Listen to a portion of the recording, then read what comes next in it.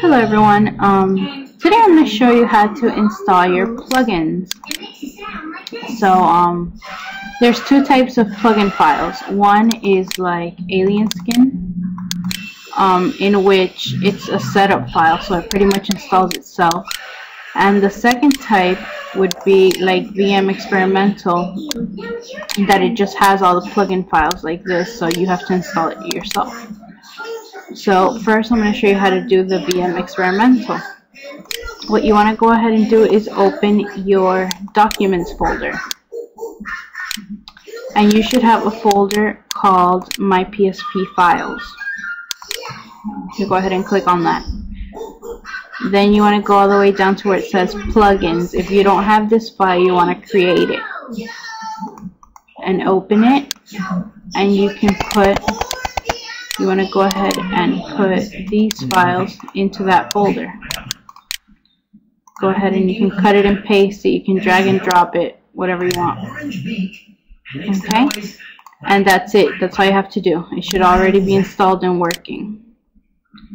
Alright? Now, for a self-installation file like Alien Skin, you want to go ahead and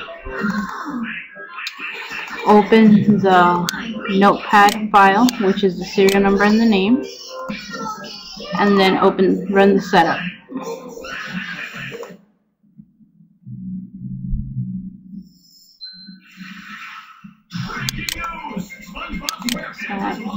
You're going to put your serial number here, the name that comes in the notepad here, and you can put here none or leave it blank. And then next. Here, just leave it, let it install wherever it chooses to, and then just run the installation. Now once it's finished installing, it should work just fine.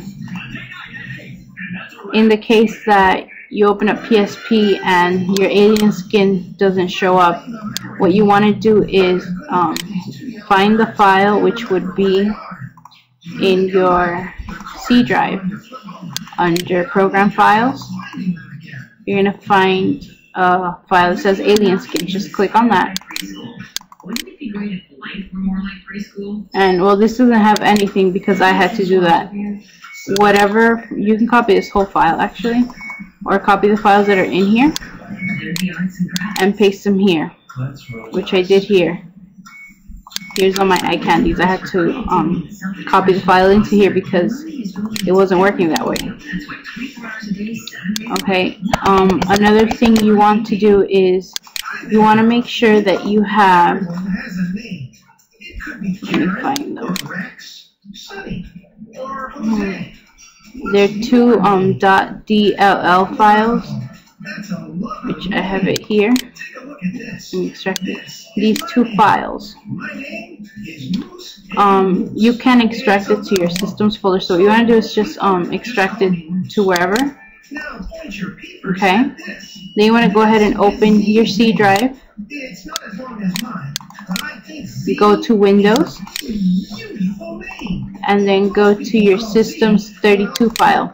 That's if you use Vista. If you use anything other than Vista, like Windows XP or anything other than that, you want to put it in your Systems file.